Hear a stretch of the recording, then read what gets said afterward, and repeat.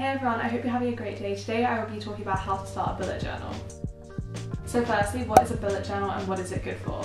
I saw one website define it as a third diary, a third planner and a third meditation, and I think that really fits well. It's really great for mental health in terms of the meditation thing and also creativity. You can be so artsy in a bullet journal, but then again it is also super productive and works as a planner as well. One thing I think it does really well is combine all your to-do lists and notes in one place. And for me particularly, I think it combines creativity and productivity together. Bullet journals are great for people who need to be organised, perfect for students, and I found mine really useful for university. They also can be really quick and easy and great for beginners. I also think they're great for mental health because they're a really calm creative hobby. Okay, so just quickly I want to talk about the issue of perfectionism in bullet journaling. So many people think they can't start bullet journaling because it's all about, perfect art, perfect handwriting, perfect lines, perfect pages, perfect spreads. But I think two things. One, it doesn't have to be, and two, bullet journaling actually helps you build those skills. So of course your first bullet journal pages won't be perfect.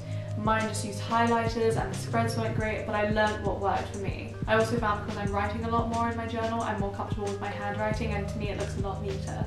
I've also learned to do calligraphy, as you can see my first journal compared to my most recent journal. Also artistically, I quite like my more recent themes because I have found my own style where I like to include scrapbook elements, while at the start I was often just following popular trends and what I saw on Pinterest or YouTube. Although I will get into inspiration later in the video, but those can be really good places to look. I think in terms of perfection, the most useful quote I found is to work in your bullet journal, not for your bullet journal. So stressing about perfection really doesn't help you in any way. Now I want to talk about supplies that help you start bullet journaling. You really only need a notebook and a writing utensil to start bullet journaling. For my notebook, I really like the Limone dotted journal, which I've actually done a review on, so I'll link that up in the cards. And for my writing utensil, I mainly use a black pen. My favourite is the Uni Ball Jetstream. Some non-essentials that I think are great for beginners are coloured pens. For example, those 4 coloured pens are really great if you want to colour code or do little doodles. They're really easy, you probably already have one, and they're actually really great for bullet journals.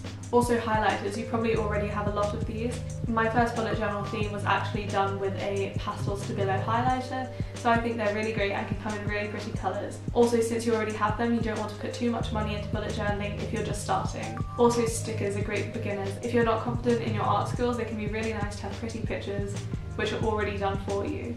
You can get these off Etsy, Amazon, but also there's probably some nice cheap ones you might have lying around or at local stores.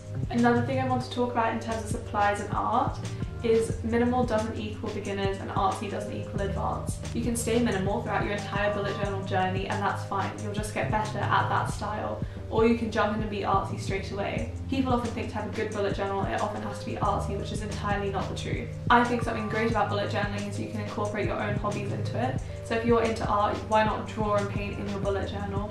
Or if you're into scrapbooking, you can put pieces of paper and washi tapes in. Also, you probably already have lots of photos of you with your friends or photos you've taken which are great to put in your bullet journal. So now let's talk about setting up your bullet journal. I think my first video on this channel was setting up my bullet journal for 2020. I can link that, but it's probably not a very good video. But first, going back to basics, the bullet journal was popularised and invented by Ryder Carroll. He has his own style and it's very minimal and very practical and it works really well. I'll link his website down below where you can go through his spreads and his key ideas, which work really well for beginners. His spreads often include rapid logging, daily logging, and indexes. I don't personally use many of those, so as you can see, bullet journals can be really personalised. And as for setup and themes and art and anything really, it's just what works for you. But again, I'll have Ryder Carroll's website linked down below. My first spreads that I have in my current bullet journal are my key, my future log, my grid spacing, and mood boards. This is just what works for me. I also have tons of video ideas, meal ideas at the beginning before I get into my monthly setups. Going into detail in my key, I have a square box for a task. I have a square box with an arrow facing right for moving forward. This means to me if I'm moving it from a Monday to a Tuesday, I'll use that arrow. And I have a square box facing left for scheduled. This is if a task is in my to-do list and then I've allocated it to a day. In my first bullet journal, I used to tick off or cross boxes, but now I colour them in.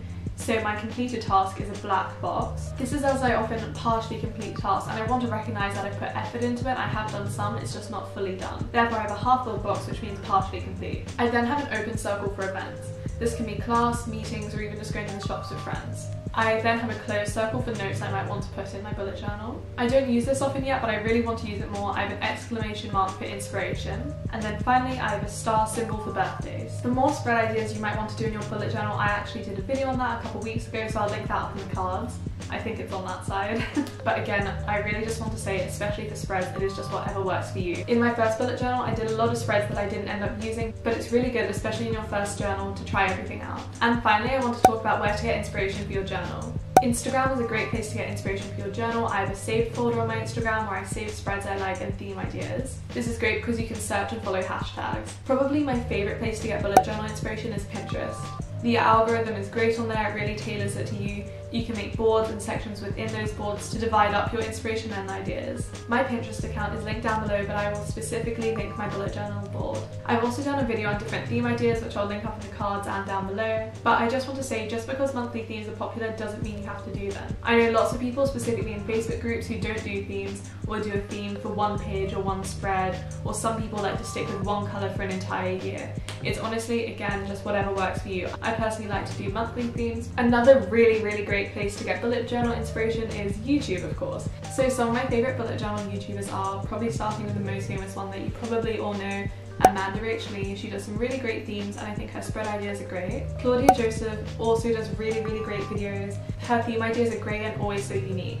Kat's Planner has really great videos. Her themes are always really cute and she's so artsy. I love Caitlin's Corners videos. They're so great. She does really minimal with a little bit of scrapbook elements, which is so cool. I hope I'm pronouncing her name right, but I think her name's Pippa. So her channel's Pippa's Art, and she does really great art journaling and also just art videos, but her bullet journal videos are also really great too. Plant-Based Bride has been one of my favourites since I started bullet journaling. Her themes are super artsy and she always has such unique ideas. So StudyCore does really good videos, especially for students, on bullet journaling. I think she even has a book that's all for students about planning, journaling, etc. Journal with Chloe is really interesting. She does book journaling as well as bullet journaling, and I think she has like even more journals than that.